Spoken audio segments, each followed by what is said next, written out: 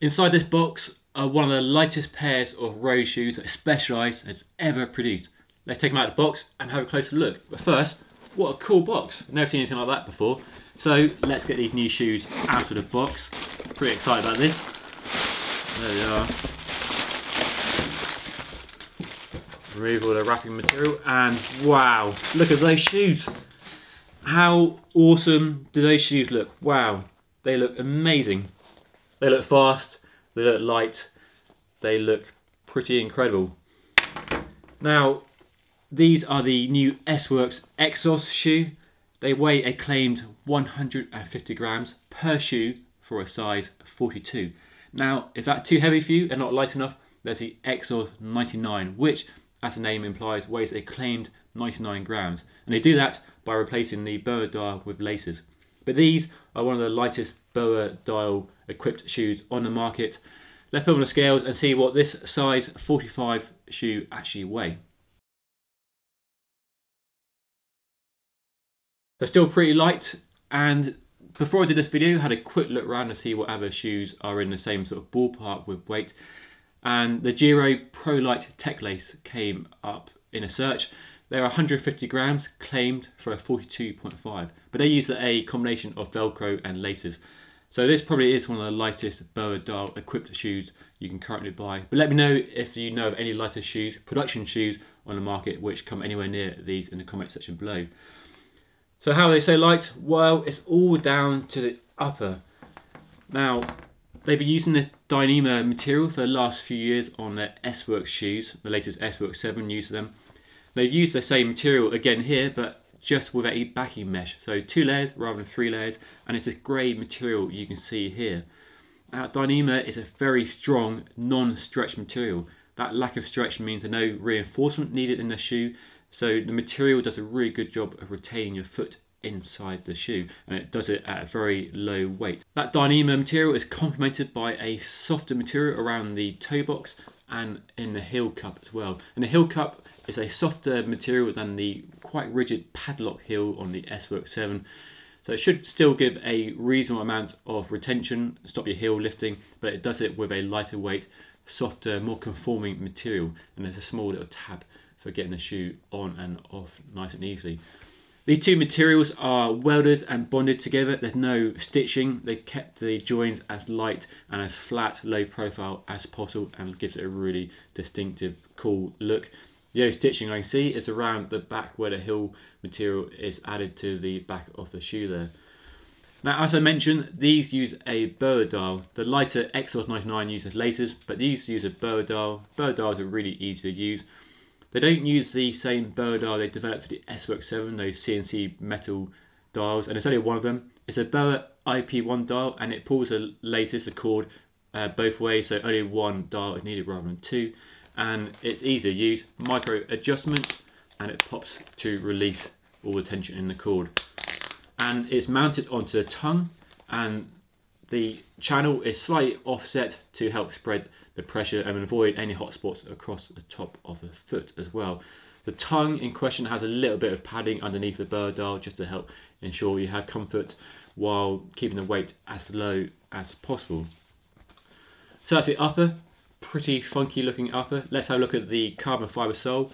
And it's a very similar affair to the S-Works 7 carbon sole. Indeed, it's based on the S-Works 7 sole, but they use pressure mapping to remove carbon where it's not needed and reduce the weight as much as possible. So these big areas here are areas of carbon they've removed using the pressure mapping technology.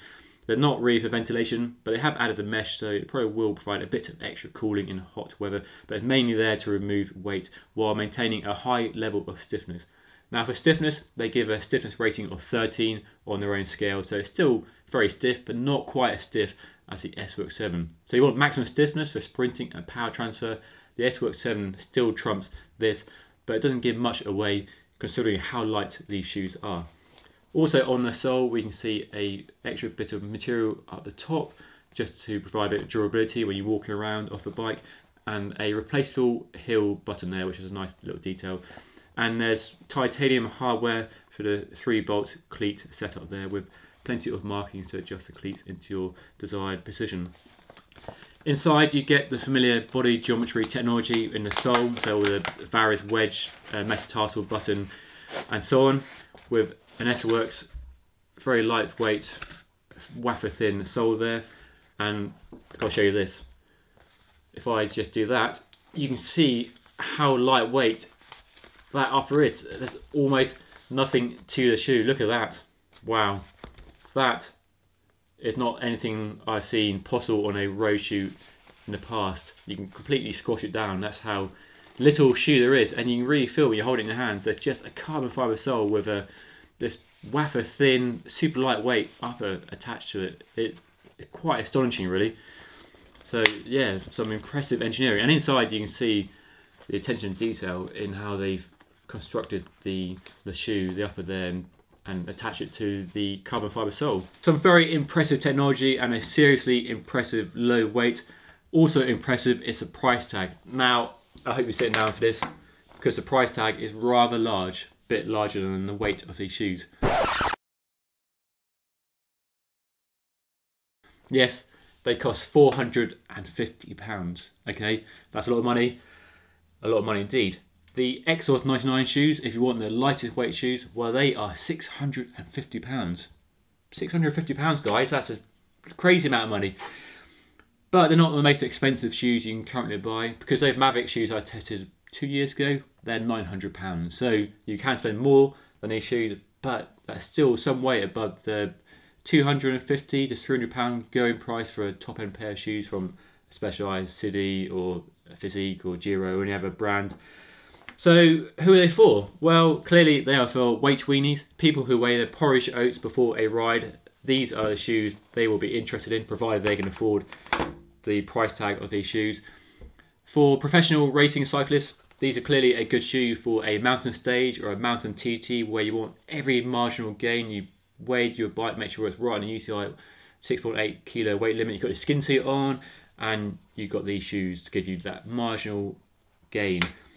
But Specialized says they have the durability and the comfort to provide daily riding performance. So if you want to use these on a daily basis instead of the S-Works 7, which might be a more natural choice for everyday riding, these should stand up to the demands of everyday riding. And I'm sure we'll see plenty of people using these on a daily basis. I mean, if you're going to spend £450 on a pair of shoes, you don't want to take them for Sunday best, do you? You want to use them and get the most out of them. So that then has been a quick first look at the brand new Specialized S-Works Exos shoes, available now, and as luck would have it, these are my size, so I'm going to fit some cleats and go and ride them. And in my next video, I'll give you first ride impressions on what they're like, and whether they deliver the performance you expect from a shoe with such a price tag, or whether they are compromised in that pursuit of low weight. I really can't wait to find out what they're like to ride, because they look fantastic. I think they look really good.